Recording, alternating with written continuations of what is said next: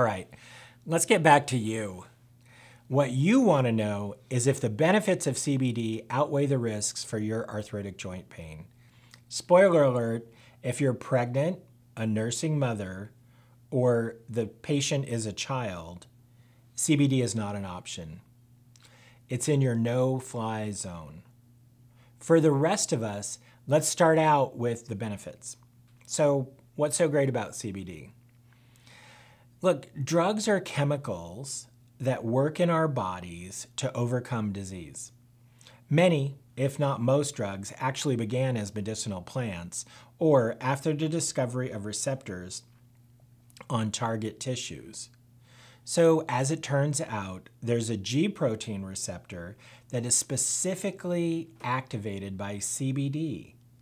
And these receptors are found throughout our bodies. Preclinical studies show that CBD can cause gene expression and reduce inflammation in animal models.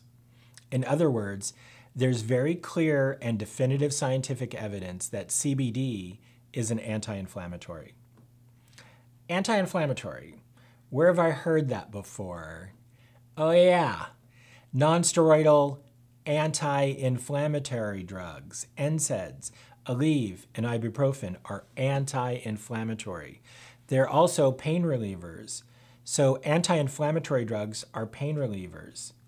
CBD is an anti-inflammatory drug, therefore CBD is a pain reliever. Remember when I reviewed that clickbait article about vitamin E? In analyzing it, we went over the pyramid of evidence. I want to return to that concept now because the pyramid is a scientifically valid way to compare various pieces of information. This is actually how doctors stack up studies to form opinions about what to recommend to their patients. And frankly, this is how you should look at new information as well, because the alternative is, frankly, scientific propaganda. Fraudsters select studies that support their narrative, or even worse, they'll use lower forms of evidence while ignoring or not presenting higher ones that don't make their case. Honestly, it's easier than you think to fall into this trap. Confirmation bias makes us agree with things that agree with us and disagree with things or information that disagree with us, and this all goes on unconsciously. Remember the very tip of the evidence pyramid? That's the strongest form of evidence that outweighs all the others, and that is the systematic review. The best review of the clinical evidence on cannabis products was actually done by an author named Whiting.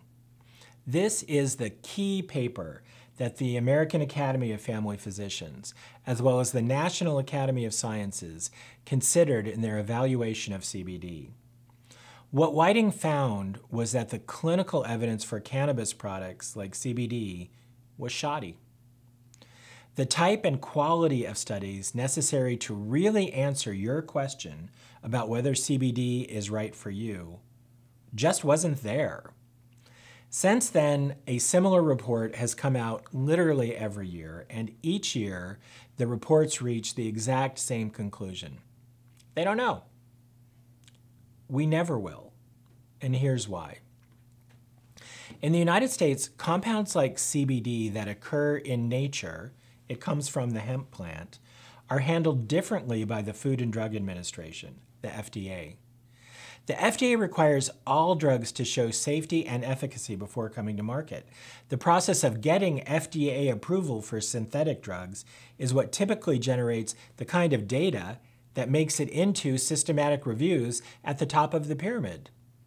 But supplements like CBD, on the other hand, are presumed safe and not investigated unless something goes wrong.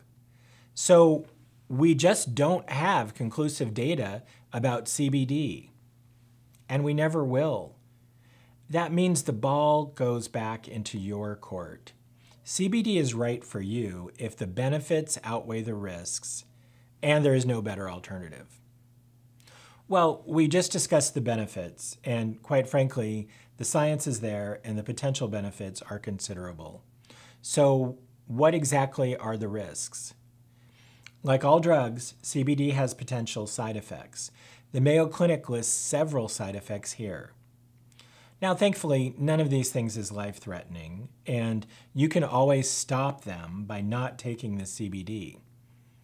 Another thing to consider is that CBD can indirectly affect the way your body handles other medications. So if you do decide to try CBD, be sure and let your doctor know at your next scheduled visit. And then, of course, there's all the legal stuff. I said CBD was taken off the controlled substances list in 2018, but is the bottle you're thinking about taking legal in your state? Almost certainly it is. The CBD Awareness Project has a nice listing, state by state, that reviews the laws. If you're concerned, you can go over that here. Okay, the last thing besides risks and benefits then is alternatives. What are the alternatives?